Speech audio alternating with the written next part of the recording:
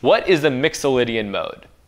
The Mixolydian mode is going to be the fifth mode of our major scale modes, which will essentially just be a major scale, but with a flat seventh. So if we use G as a reference, 1 would be G, 2 would be A, 3 would be B, 4 would be C, 5 would be D,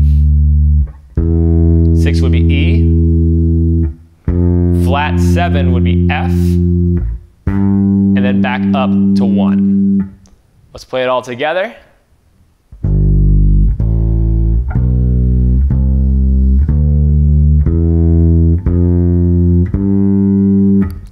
Now let's try it in a different key. Let's try it in the key of D. So we're going to start on the 5th fret of our A string.